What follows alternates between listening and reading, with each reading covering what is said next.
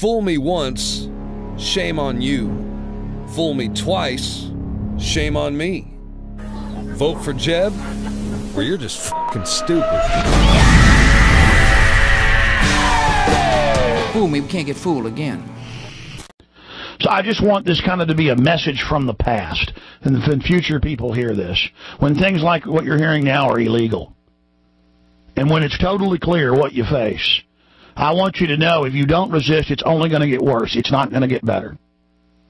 And you will realize that you're the leaders, and you will realize that it's up to you to take action with God's help when you're really against the wall.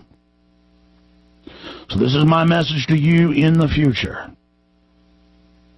A lot of people came before me, and I'm here, and I came before you.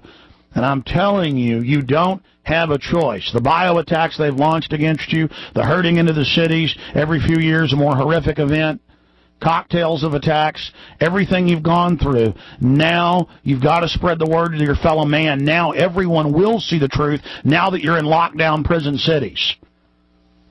And I'm speaking to the secret police of the future. Your mother, your father, your children are dying from the bioweapons. You're dying from the engineered cancers.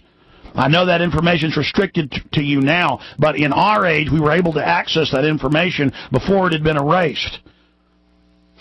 There was once a time of goodness. There was once a time of wholesomeness. I know many of you in the future will, at many levels, not even be able to consciously understand what I'm saying, or will be emotionless because you've been given the vaccines to, quote, cure you from drug use that attacked the areas of your brain associated with endorphin absorption. And so many of you have been lobotomized, but you can pray to God, and God can heal anything. I'm sorry that we didn't fight hard enough for you, and I'm sorry that we didn't do everything we could, but I want you to know I tried. And I prayed every day that God would make me stronger and make me not be such a weak, pathetic blob. But we were decadent. Our forefathers gave us such a great country and so much liberty that we became drunk on it.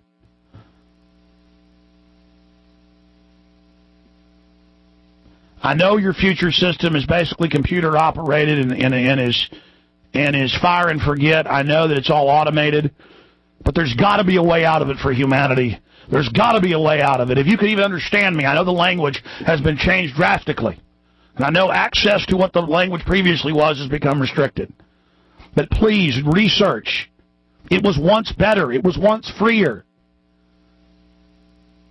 If you're listening to me 20, 30 years in the future, and there's only a few 100 million of us left,